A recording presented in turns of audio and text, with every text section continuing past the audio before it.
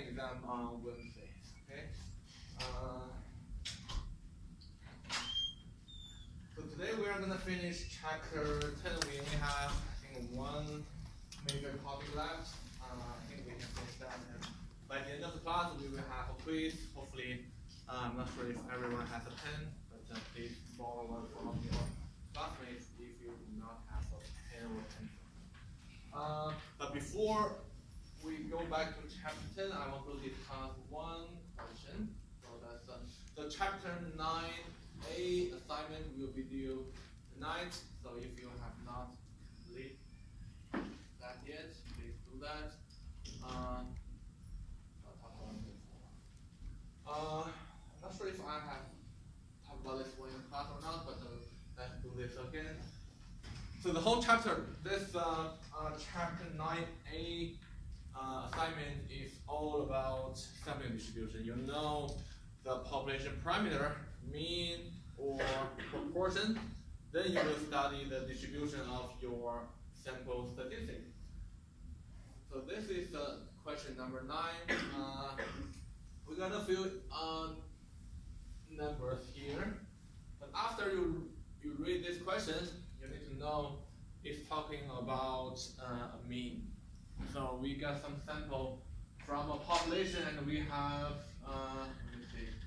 So we are talking about the mean cholesterol level of your sample. You are studying the sample distribution of your mean, so Y bar. We know Y bar follows a normal distribution with the mean and standard deviation.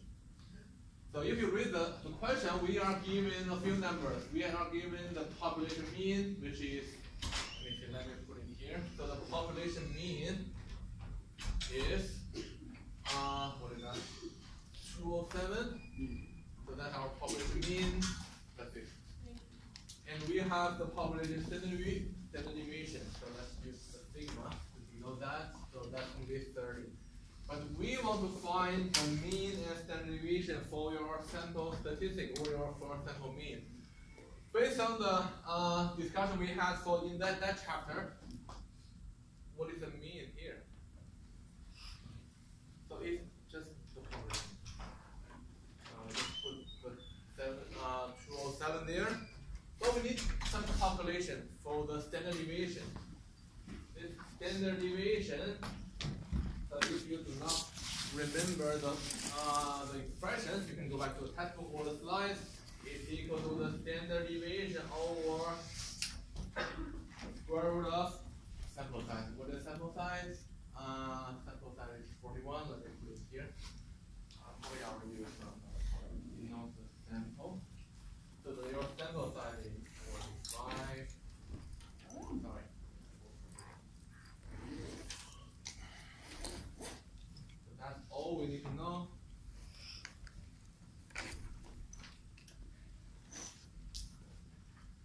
Then we just plug in the numbers. So 30 over square root of 41. So we got the distribution. But we need to do some calculation. Let me do this in Excel.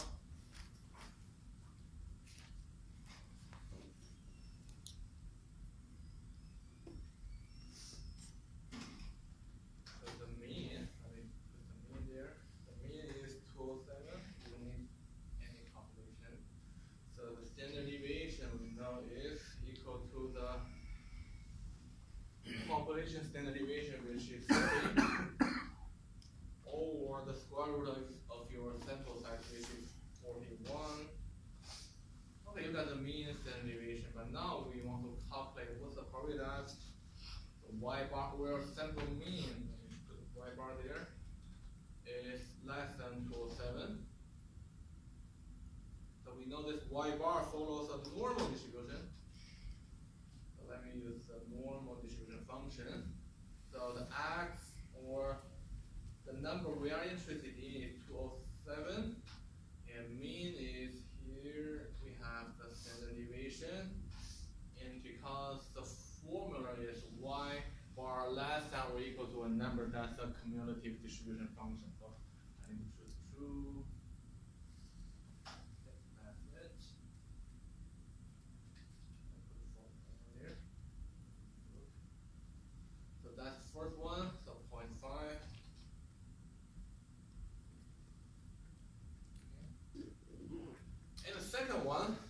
probably that the sample mean is between 202 and 2.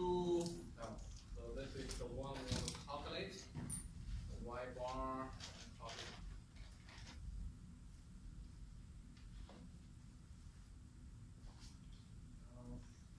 Bigger than 2. So that's the second one. So if you want to use stack function, you can use the built-in function. But if you want to use Excel, we have to calculate two things. One is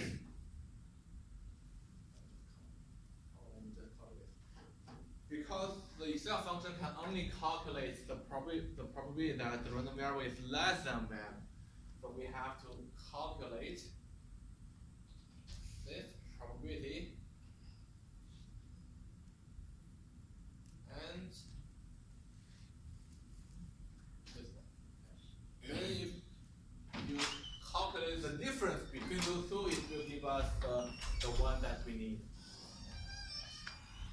In this case, let's do the calculation. So we use the same function, norm.di, st, so x value is 2, 1, 2. We still have the mean. We still use the standard deviation. Yes, that's true. And 2, 2, let's do the other one. And use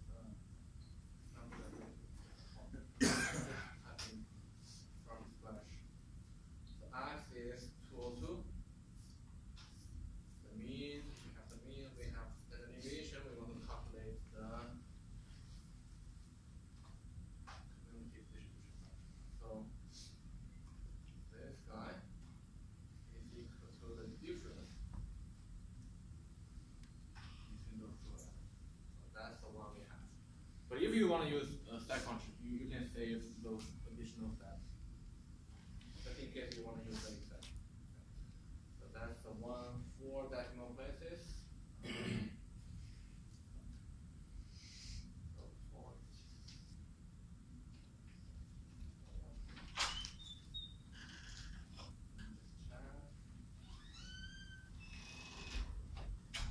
So that's how we calculate this one.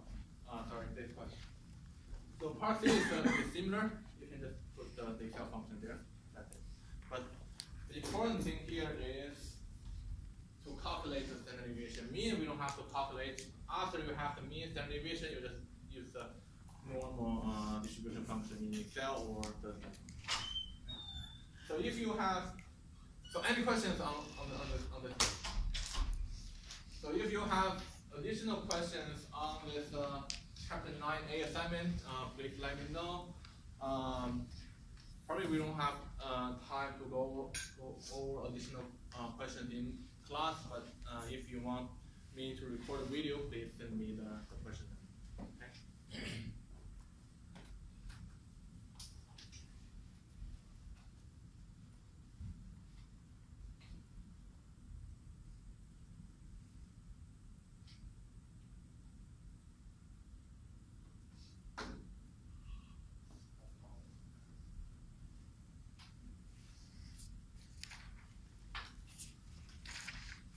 Okay, last class we were talking about hypothesis testing.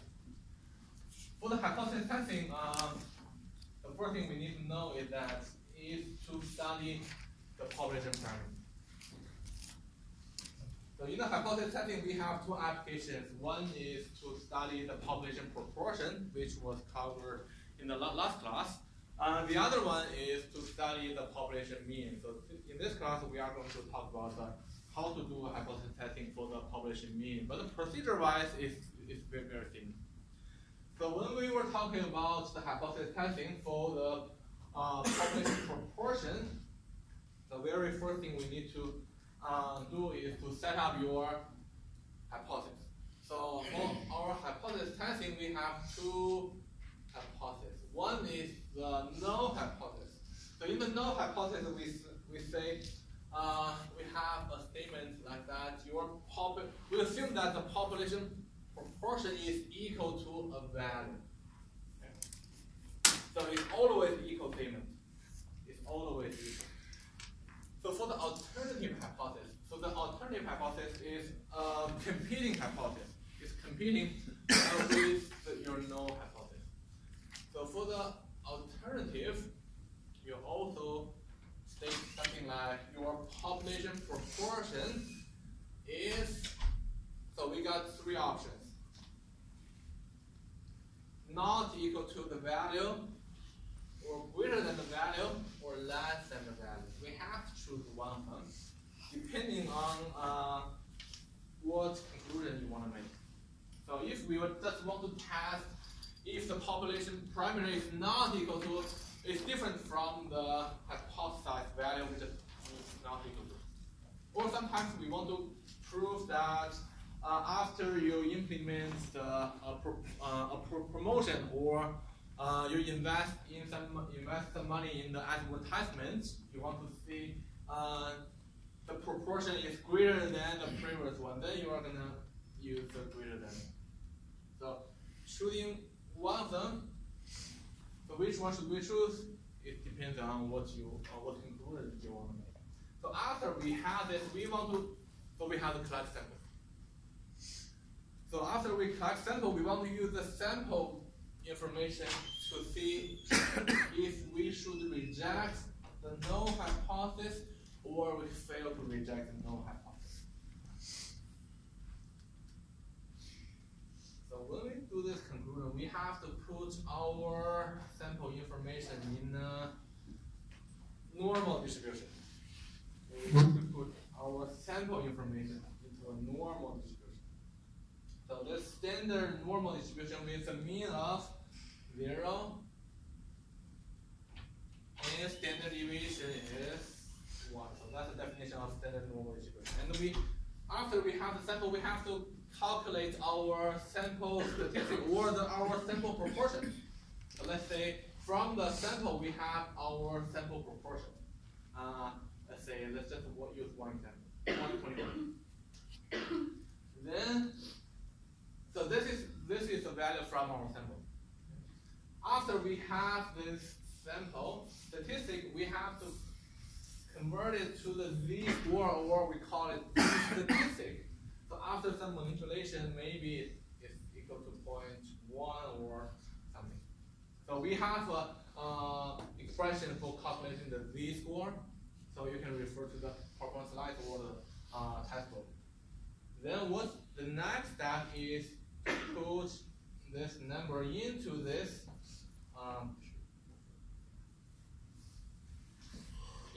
standard normal distribution. So if you find out this statistic or this test statistic, let me put it over there.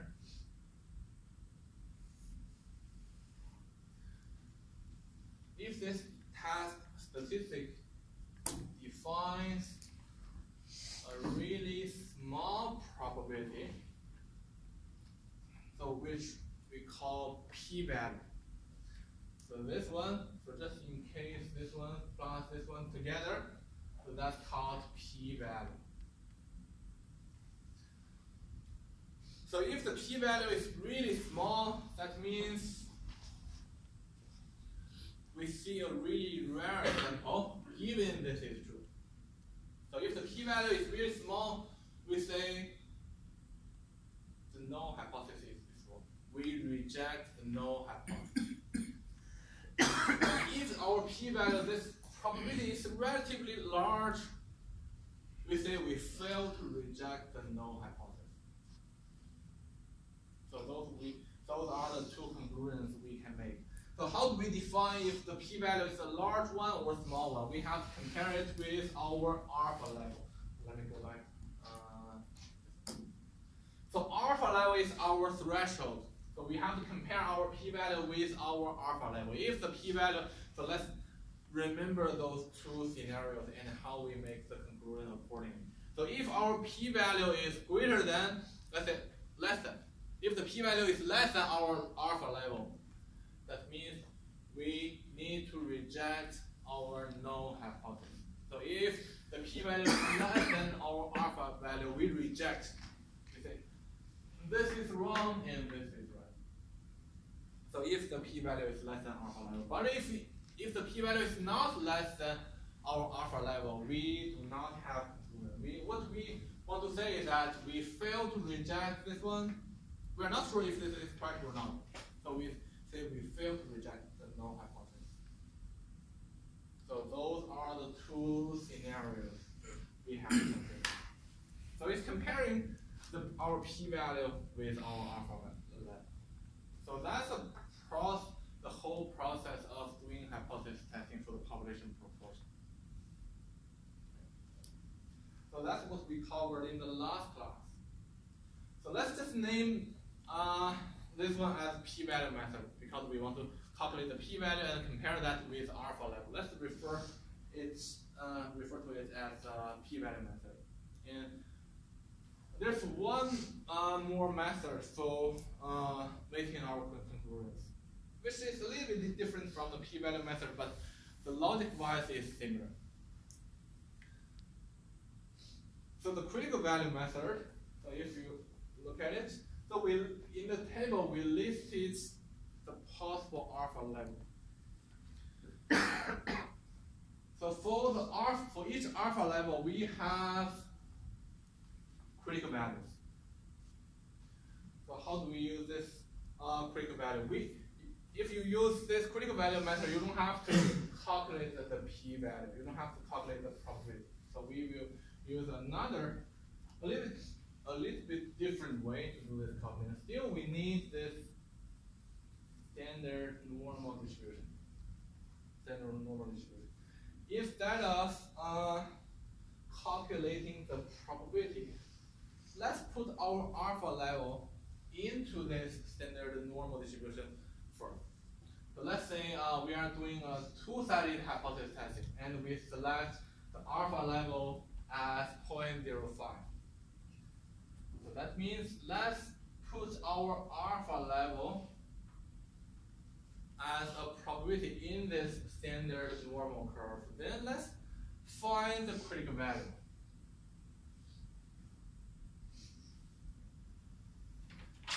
So this tail plus this tail has to be 0.05. So we put our alpha level into this standard normal curve, and we want to find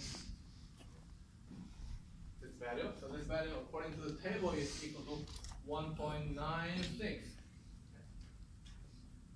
So this critical value defines 0.05 in the standard normal distribution. And then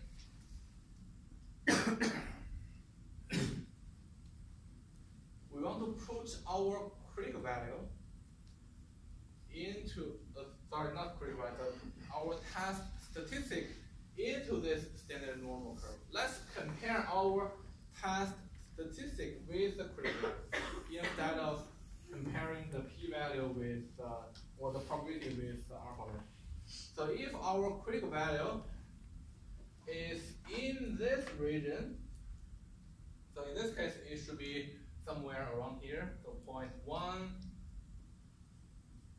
If the p-value is in this region, we say we fail to reject the null hypothesis. But if our z statistic or the test statistic is beyond the critical value, we say we reject the null hypothesis. So for the most of the part, the critical value method and the p-value method, they're very, very similar. But the only difference is the last step. Should we compare our p-value that is defined by our test statistic with our alpha level, or let's put the alpha level into the standard normal curve first, then we compare our z statistic with the critical value method. So that's the last step. So that's the only difference. So if you look at this figure, so we have three scenarios. If your alternative hypothesis is less than sigma, so it's in this scenario, you put your alpha level into the standard normal curve, then you can find this critical value. And then you put your test statistic, or your z statistic into this figure. So if your test statistic or the z statistic is in the green region, we fail to reject. And if your z statistic is in the red area, we call it rejection region. So if your test statistic in the rejection region, you reject the no hypothesis. Otherwise, you fail to reject it. So similar to the second one, if it's greater than statement. So the left hand side is we do not call it acceptance region. Let's just call it fail to reject region. Let's call the red one as rejection region. And for the last scenario, not equal to statement. So you have to, if you want to reject your null hypothesis, your test statistic has to be either here or there. So if your test statistic is in either of those two tails, you reject the null hypothesis. Otherwise, you fail to reject your null hypothesis. So that's a critical value method. So in our class, we are only required to know the p-value method, but this is one additional method that I want to introduce. So for the most part, it's similar. Those two methods are similar. The only difference is in the last step. Which value should we use to do the comparison? So that's a critical value method. So, but when you use the step function, it's the p-value method. So the step function will give you the p-value, and then you have to compare the p-value with your alpha level.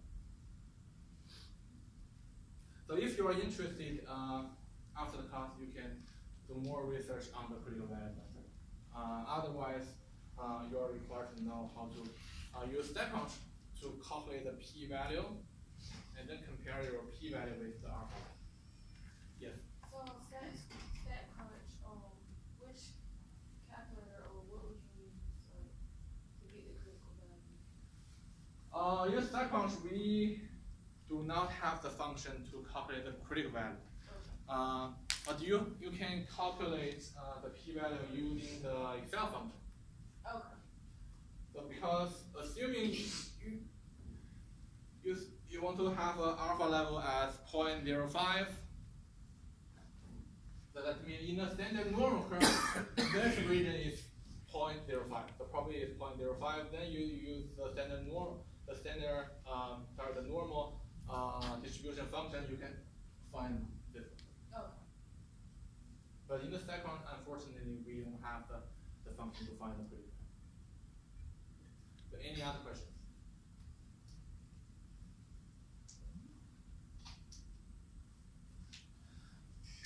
So now we are done with the hypothesis testing for the proportion.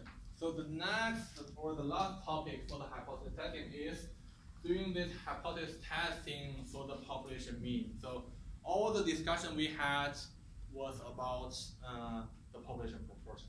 So instead of, or not this one, so instead of talking about the proportion, we will talk about the population mean. Let's get rid of this one. So right now, the population parameter that we are interested in is the mean, not proportion anymore. But procedure-wise, it's very, very similar. So when we set up the hypothesis testing, in the null hypothesis, we still have the equal statement. So we assume that the population mean is equal to a value. So let me just use this mu 0 to denote it. And in the alternative hypothesis, we still have the three options, not equal to, greater than, or less than. It really depends on what conclusion you want to make. So just like this example. Someone did some survey. 25 randomly selected customers. And I think that person wants to find the age or the average age or the mean age of the customers. So So based on the sample from the 25 surveyed customers, the mean age was 25.08 and standard deviation was 9.49. Then the owner, that person wants to know if the mean age of all the customers is 21 years old or not. So after we read this question, we know it's about the population parameter that they want to study is about the mean value. It's not the proportion anymore, it's the mean value. So after this class, when we work on the assignment again, we have to know, the first thing we have to know is that if this question is talking about the mean or the proportion. And if you see the keyword like the average or the mean, you need to know, okay, it's talking about the mean. The population parameter is the mean value, not the proportion. Okay. So how do we do this hypothesis testing? So still we need to set up our hypothesis. So in the null hypothesis, it's always equal. It's always equal. We don't have to worry about not equal to greater than or less. It's always equal. So because they want to know if the mean age is 21 or not, so in the null hypothesis, let's assume it is 21. It is 21. Let's assume that. But the competing statement is that it's not equal to 21. So they have to be competing statements. So the alternative is mu, the population mean is not equal to the mu 0 or it's not equal to 21. Then let's talk about the whole process. The whole process is very similar to the one about the proportion. So let's assume the null hypothesis. Let's assume the population mean is equal to 21. Let's assume that. Then that person had a sample. If it is 21, the population mean, the mean age of all the customers is 21, your sample y bar can be converted to a t value or the t statistic. So what is the t statistic? So it's y bar your sample mean minus your hypothesized population value, which is 21, and over the standard deviation, that's your sample standard deviation, over square root of your sample size. So this one is in your null hypothesis, and sample mean, so that's something we can calculate from the sample. Sample standard deviation is also from the sample. The sample size is also from our sample. So we have all the values to calculate the t statistic. It's also kind of test statistic. So we assume that the t statistic or the t value follows the t distribution. So we covered the t distribution in the previous class. Then similarly to the proportion, we want to put our t statistic into a t curve. So if our t statistic is kind of in the middle area,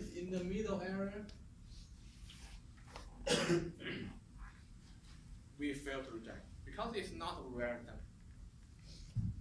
But if our t statistic is in the corner or is in the tail, which is far away from the mean, that means we see a really rare sample, given the null hypothesis is true. In that case, we say the null hypothesis is wrong. We reject the null hypothesis. So still we want to put the t or put our test statistic in a distribution, and we see if that t statistic or the test statistic defines a really small probability or it defines a large probability. If it defines a really small probability, we reject the null hypothesis. But if it defines a relatively large probability, we fail to reject. So this whole process is very similar to the one we discussed for the proportion, but there's only one difference, which is the test statistic. When we were talking about the proportion, here we calculated the z. But here, if you talk about the mean, we need to calculate the so that's the only difference. Then we put our test statistic in the corresponding curve. Then we see we compare the p-value. So the probability we want to see is the p-value compare our p-value with the alpha level. That's the whole process. So that's the hypothesis testing for the mean.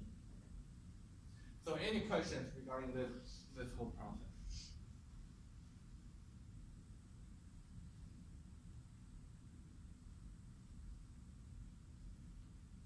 So how do we calculate the t?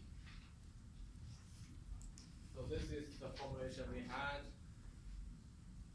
So sample mean, so that's one we get from our sample. This is the value, that's the assumed population parameter with the population mean over the standard error, or we use this formula small f over square root of n. So sample standard deviation over square root of your sample size. So that's how we calculate the t statistic or the test statistic.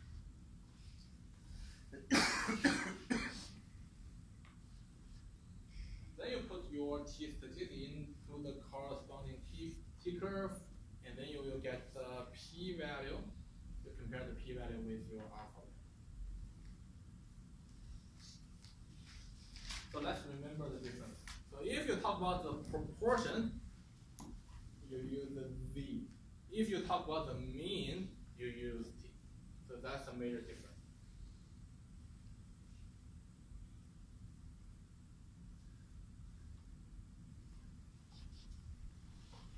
So let's see one example. We don't have to, when we do the hypothesis testing, when we want to calculate the p-value, we don't have to manually do the calculation.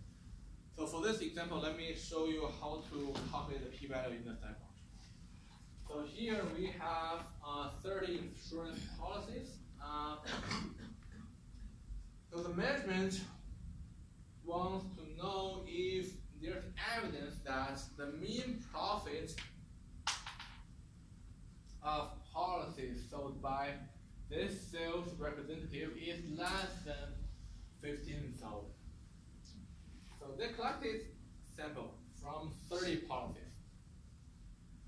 So I'm sure that that sales representative or that salesperson sold more than 30, maybe 300 or maybe 500, but they only collected 30 policies.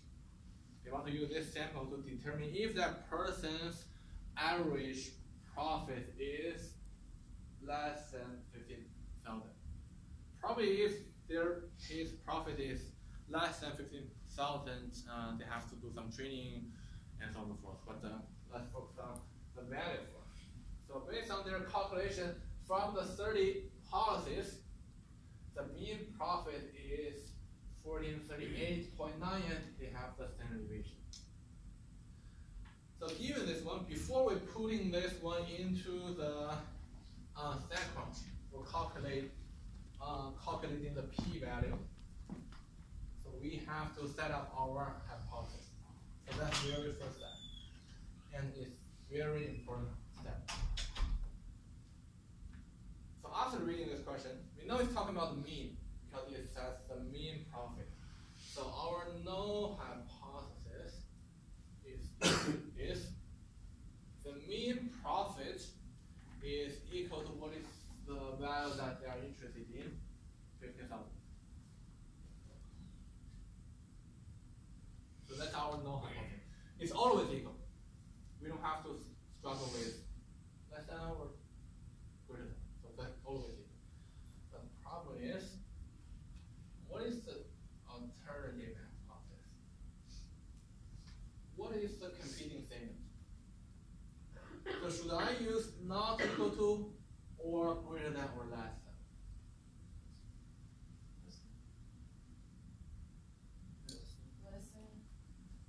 So it's from the question. So they want to know if the mean is less than 15,000.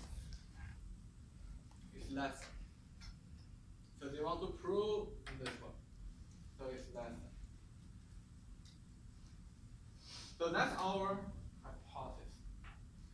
And let me write down one more thing. And the sample size, probably we need the sample size n is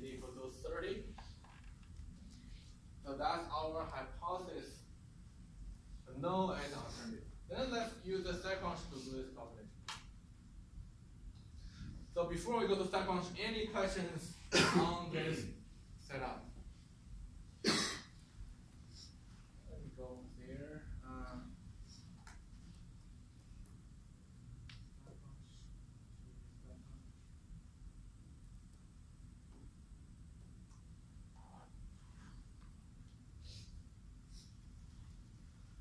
So in the second, let's go to stat. T stats one sample with sample. Because we are talking about the mean, so we have to go to T stats. T stats one sample with sample.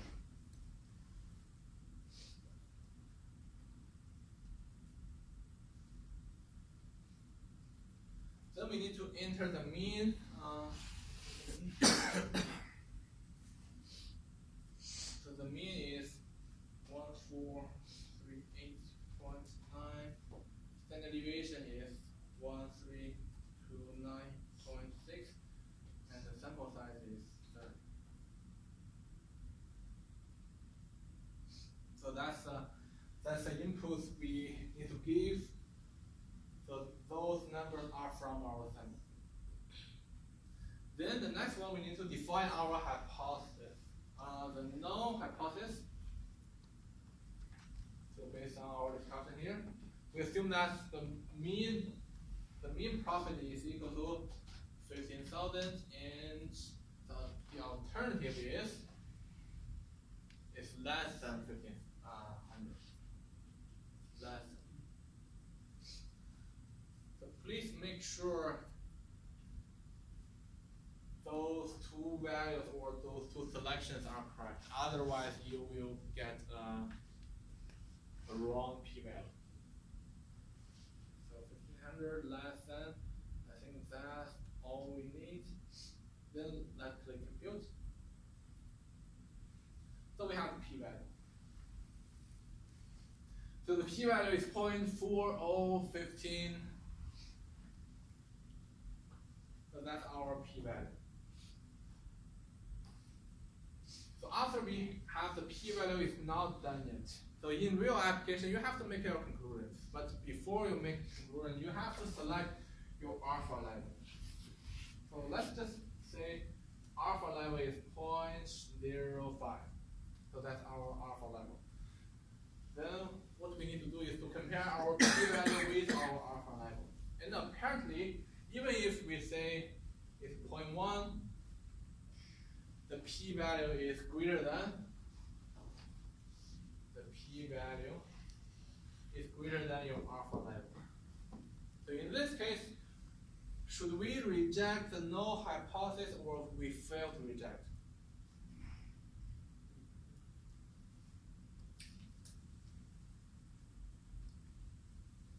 So if you do not remember the two cases, you can go back to the textbook.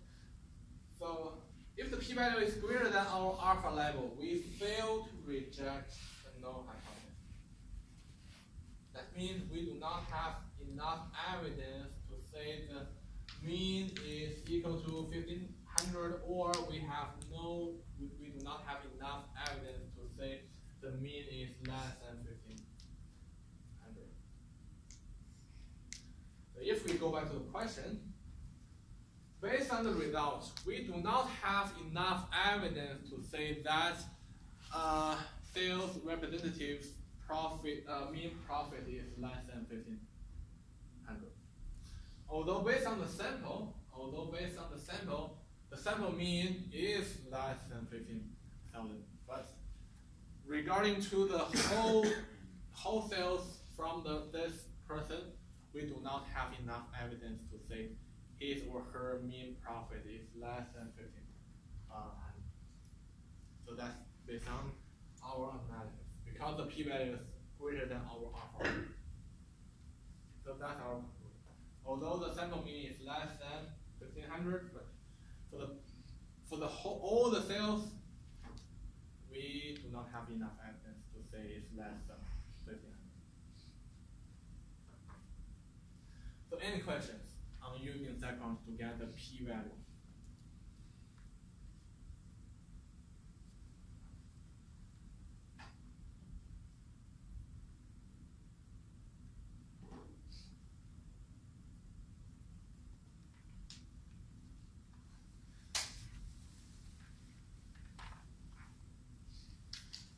relationship between the confidence interval and the hypothesis testing.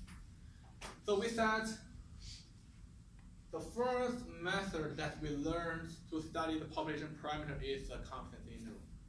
We can draw an interval to capture the population parameter. And the second one is called hypothesis testing. And there's a relationship between them. So the relationship is a confidence interval with a confidence level, C%, the C is a constant value, corresponds to the two-sided hypothesis testing with alpha level of 100 minus C%. So for example, if you want to do a hypothesis testing with an alpha level of 0.05, so this one corresponds to a confidence interval with a confidence level with 1 minus 0.05, which is 0.95. So basically they will give you the same result. So you can either do a hypothesis or a confidence interval. So if your confidence level is 95% or 0.95, the corresponding hypothesis testing or the two-sided hypothesis testing, you have to do an alpha level of 0.05.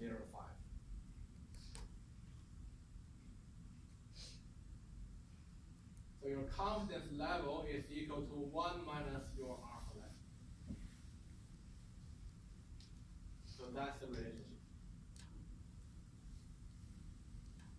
The confidence level is equal to 1 minus your alpha level, or the level of significance.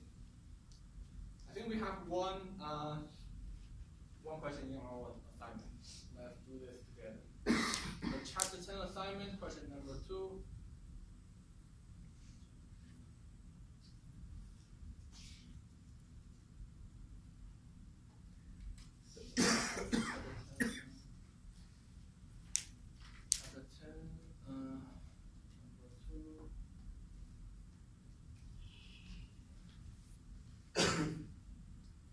So this question has multiple parts.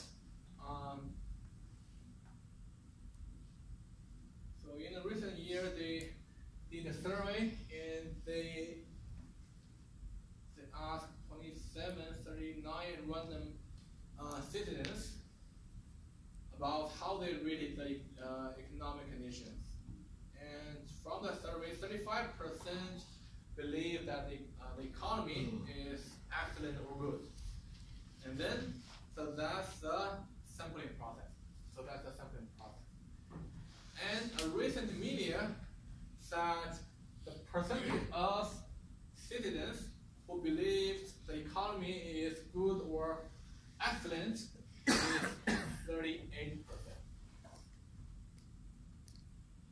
So in the whole country, the media said 38% of people believe the economy is great or good.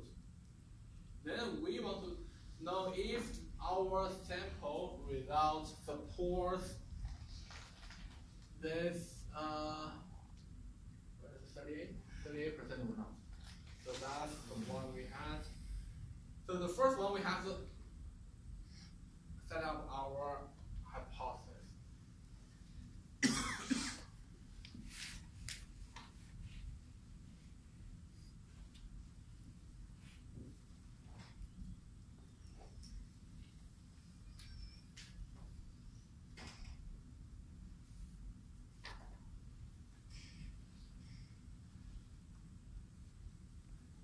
So in the null hypothesis, it's always equal statement. So we don't have to worry about the sign. It has to be equal, but what's it? A and B is the P is equal to 0.38. The C and D, the P is equal to 0.35. So what is we know in our hypothesis, known and alternative, we have to talk about the population parameter. Which one is the hypothesized population proportion? 0.35 or 0.38?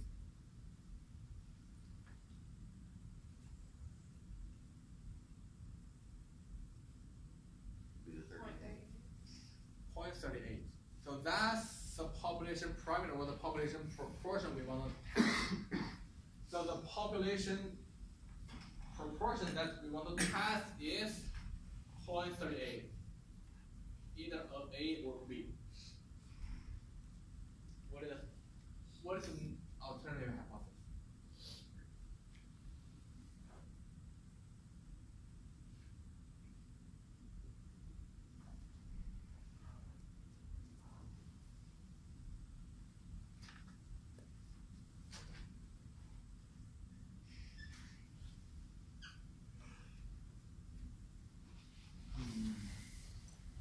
It's A or B?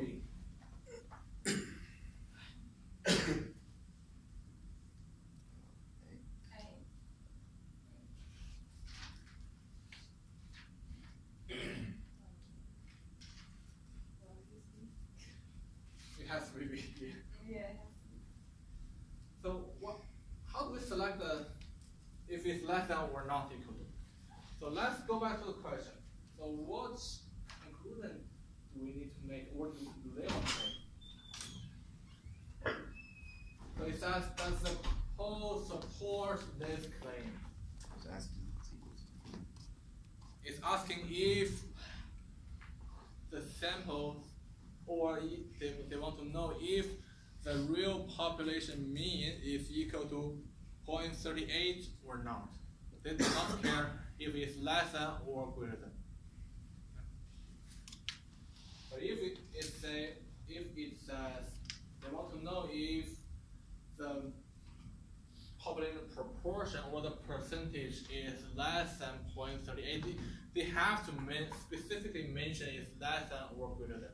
Then you can choose the correspondingly less than or greater than. If it doesn't mention that kind of word, it means it's not equal. So that's our hypothesis. Then we have to check some conditions. Data are independent because they have the random sample, it should be fine. There are more than 10 successes and 10 failures. I think they have a large sample size, so you have to calculate the p times n and 1 minus p times n. So if those two values are greater than 10, it should be fine. So we don't have to do the calculation because this number is really large, it's good. The less than 10% of the population, how do we know this?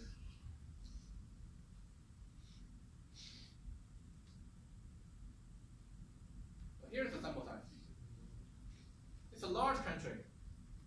So it's a large country. We assume that if we talk about the large country, it should have a population that is maybe greater than 1 million people.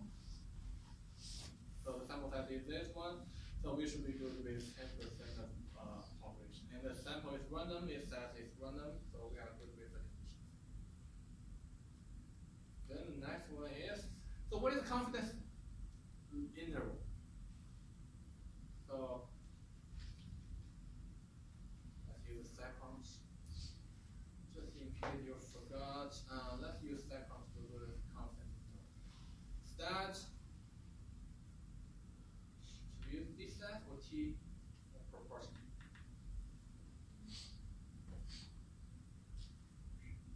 Proportion. One sample with something. So number of successes. So what is the number of successes?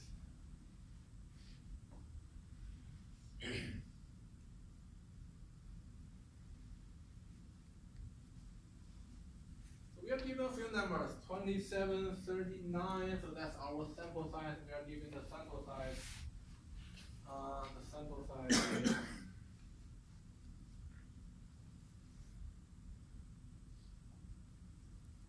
and we are given the sample proportion. So what is the number of successes? I think this time we have to do some a little bit calculation. We are given the sample size. Let's put the sample size there first. 739 is number of successes. 35% of those people believe the economy is good, so we have to do a little bit calculation. So sample size 2739 times 35. So that's our number of successes. So in this question, we have to do a little bit calculation.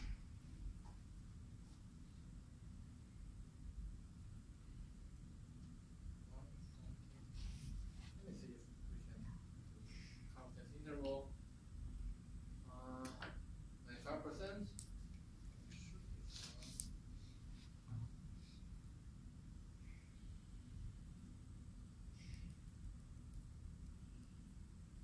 So we have the lower limit and upper limit. Just copy paste.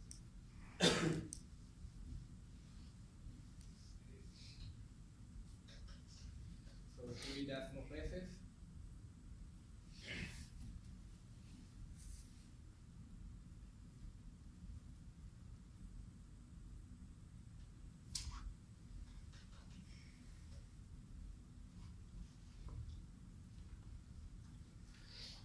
And speaking of the decimal places, in the second exam, if you believe you got a wrong answer because of the rounding issue, please let me know. I can't. So this time I can give you partial credit.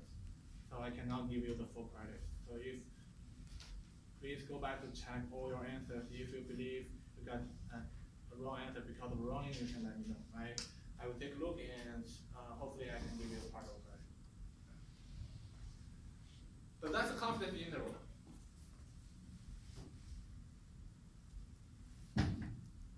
So does your confidence interval support the claim or not? So what's the interval? So here's your confidence interval. Does your confidence interval support the claim or not?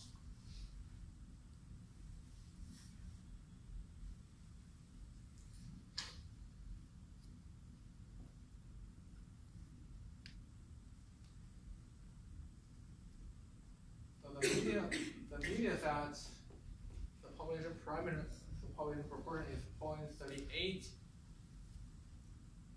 and here is our confidence.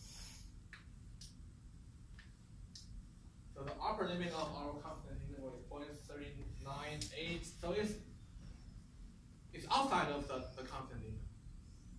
So our confidence interval does not support the claim because it's outside of our interval. No. So for the population proportion in the null hypothesis is not within the interval. So there's evidence that the proportion is not 0.38. So although we did the confidence interval, the conclusion we made is for the hypothesis test. So there's enough evidence to say the proportion is not 0.38 because it's not in the confidence interval.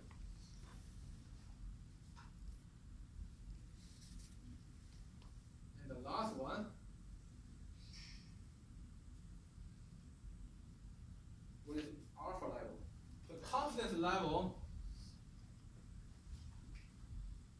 so in the confidence interval, the confidence level is 95% or 9.95. We know that is equal to 1 minus alpha. So 0.95 is equal to 1 minus alpha. So in this case, alpha will be 0.05. So the last question, you have to use this relationship. The confidence level is equal to 1 minus alpha. So that's 0.05, and because that's the cosine. So because in the alternative hypothesis, it's not equal to Siemens. So that's called two-sided.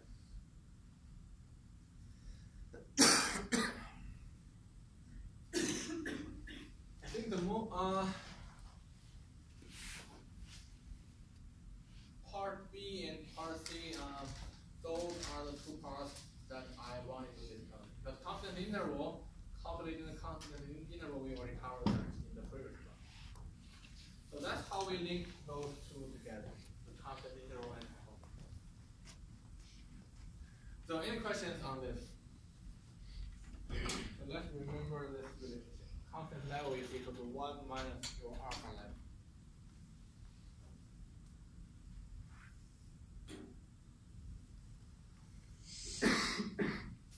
So the process, actually we already covered the whole process. So set up your hypothesis testing, know an alternative, and we kind of covered all those things. So we are going to skip those processes, reasoning, judgment, or make our decisions. So we already covered all of them. So the last topic we have is talk about errors. So when we do the hypothesis testing, we can make some errors. We can make some mistakes.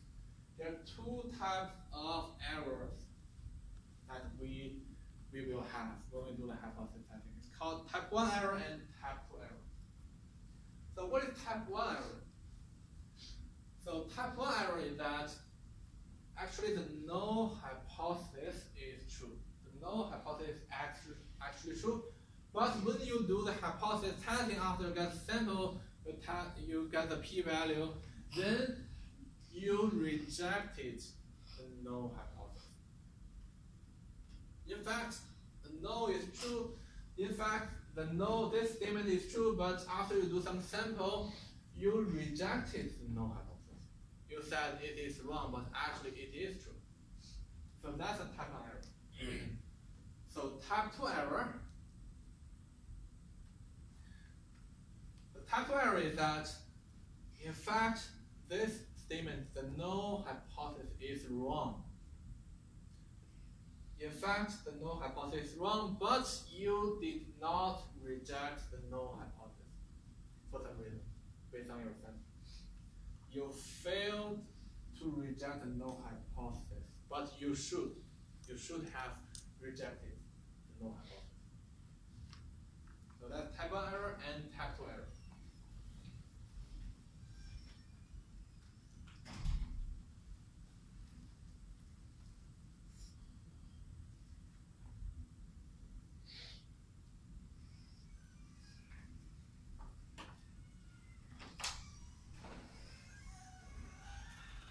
So normally we use alpha to denote the type 1 error, and we use beta to denote the type 2 error.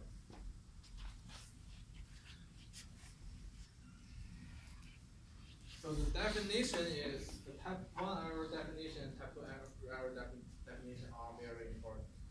So after class, let's make sure we know those two definitions. So we don't have enough time to give some examples in this class, but we will do that in the next class. So I want to reserve about 15 minutes to do the quiz. So next class, we will talk about some applications or some examples of the type 1 error and type 2 error. So I think that's going to be the last topic we have in the whole chapter. But we are going to do a quiz today.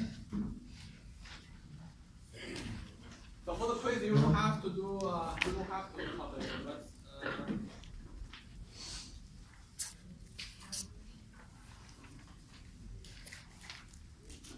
you need to write down the answers for those 3 questions.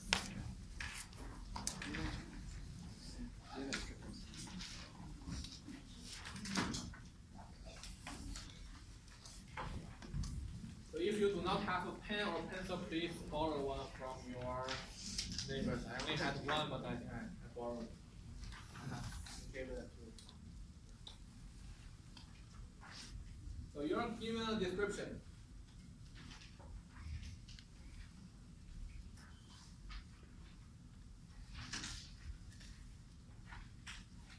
Then the first thing you need to answer is that, is this question, is this hypothesis testing about proportion or mean? So that's the very first question. The second question, you need to write down the hypothesis, known and alternative. And the third one, the last one, you need to tell me if your alternative hypothesis is one-sided or two-sided. Still no calculation is needed, but you need to set up your